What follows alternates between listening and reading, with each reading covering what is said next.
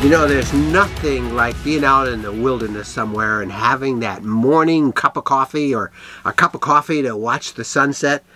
But the problem is, especially if you're boondocking, using a coffee maker, which many of us carry, it can really drain those batteries. That's why I'm loving this thing. It's like a little mini French press, but it uses K-cups. You put the water in this little gizmo right here. I use the filtered water from the RV. You can use bottled water if you want, if that's what you'd rather do. And now we got to heat that up. Now you can heat this water any number of ways. If you've got a campfire, you can heat it up that way. If you want, you can use the induction or the propane burners in your RV. Or if you really want to do it simple, you can just go to the microwave, put that in the microwave, give it about 3 minutes.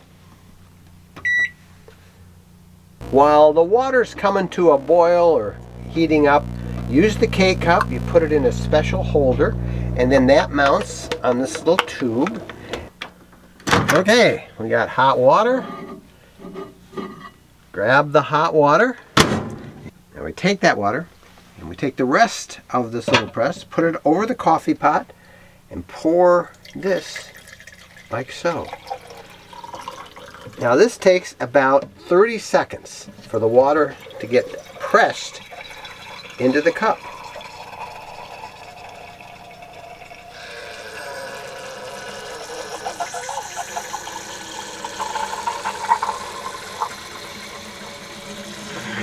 Oh, it smells good. And there it is.